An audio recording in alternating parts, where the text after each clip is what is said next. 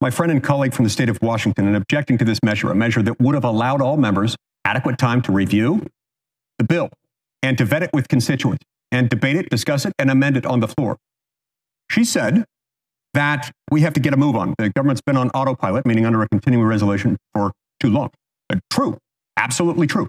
But I find it stunning, the suggestion that she's saying it's now that time is of the essence. Now, we didn't have the bill yesterday or the day before, the day before, or the day before that, when we were promised the bill. We didn't have it. We have it now. So she's identified the precise moment in history, the precise moment in 2024, when we can no longer move forward for another day. We've got to get a move on right now. They're the only ones who know this. She also says that it's bipartisan, that it's bicameral, that it is a carefully negotiated agreement. Well, that's great. The small handful of people who actually saw this bill and were involved in its final formulation, I'm sure we'll find that very comforting. But for the rest of us who didn't see it until 2:30 a.m. this morning, and for the 330 million Americans out there who will have to pay for this stuff, that's not adequate notice. That's not a carefully negotiated agreement. That is collusion among the few, affecting the many adversely. And I find this very, very disturbing that we couldn't give the American people and their elected representatives a few more days so that they can understand what's in there. Begs the question, what are they hiding? Senator Mike Lee's critique of the rushed and opaque process enveloping the $1.2 trillion spending package raises pertinent concerns. His address echoes widespread apprehensions regarding transparency, authenticity, and the intricate relationship between citizens and governing bodies.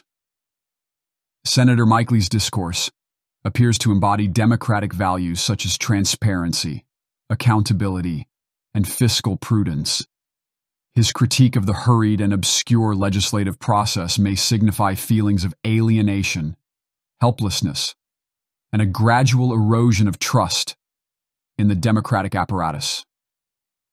By questioning the sudden unveiling of the bill and the inadequate time for thorough review, Senator Lee seems to highlight the government's excessive exercise of authority and the neglect of proper legislative protocols. His inquiries into the hidden facets of the bill can be construed as probing the nature of political power and its implications on individual lives. Senator Mike Lee underscores the significance of allowing ample time for all members to scrutinize and deliberate on the bill, aligning with the tenets of conservative governance constraints and reverence for democratic norms. His speech serves as a testament to conservative opposition towards precipitous and clandestine governmental actions impacting taxpayer finances.